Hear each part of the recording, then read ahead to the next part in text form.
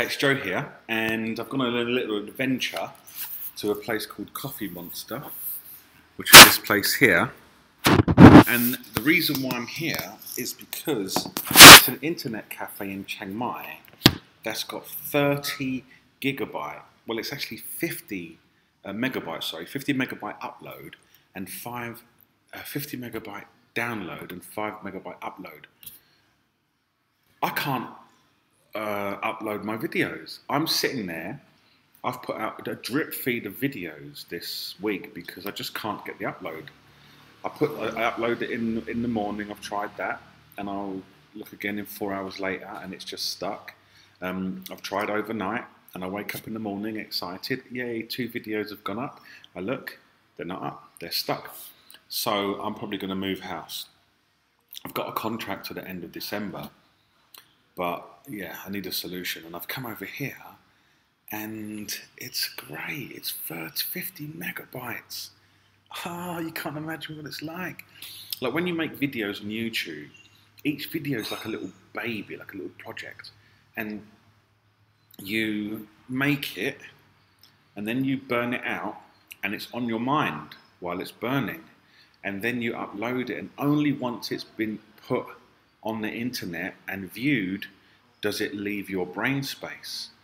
So when you start making videos and then you're burning them out and it's taking forever and then you can't upload them, what happens is you start to get bogged down with, well, I do anyway, with all these videos that I've got that I can't upload. And then I start to forget where they are, and it all just becomes a mess, and it just becomes exhausting, and it's still enjoyable, but it's not the same as just like making a video, boom, up it goes, like I'm going to do with this one.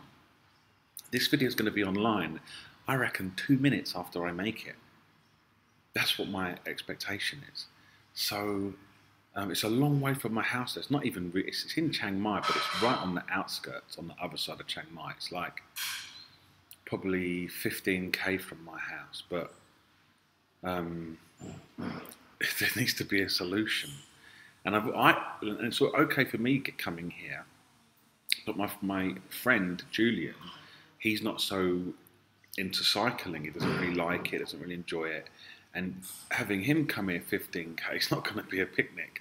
So I think ultimately that what requires, I need to move somewhere where I can get internet this fast. But man, this is such a break from that trudge internet connection at my house. It's appalling. Anyway, I haven't forgotten you. I am still making the same number of videos. I just can't get them on the internet. I've got 2 uploading now at the house on another computer.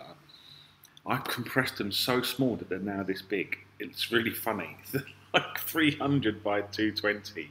And normally I should be uploading like that size, like 1280 by 720. I've made them this big to just try and pop them onto the internet before whatever it is that's slowing them down gets involved. But anyway, things are going well. Let's see, the last day I rented a motorbike. I don't know if I've told this story in another video, but that's what I mean. I don't know where they are anymore. But basically, I went shopping to the supermarket, and after the Doi Sutet ride, and I lost my wallet, and I came all the way home. I'm like, damn, I've left my wallet up Doi Sutet. And I didn't fancy doing a double. I could barely make a single. So I rented a scooter, drove over to Doi Sutet, but on the way, I thought I'll check the supermarket that I was in. And I go in there, and they found my wallet. And I'm such a bozo. Guess where I put it? I put the wallet in the basket, then put the shopping on top of the wallet. And then when I got to the counter, I'm like, where's my wallet? and this is the crutch of the story. I looked at the shopping basket, and I thought, I should put all this back. And I thought, I can't be asked. They'll put it back. I'll go home and look for my wallet. So the moral of the story, if I'd have taken the courtesy to put all the food back that I put in the basket, then I would have found my wallet. What do you think about that? Speak to you soon.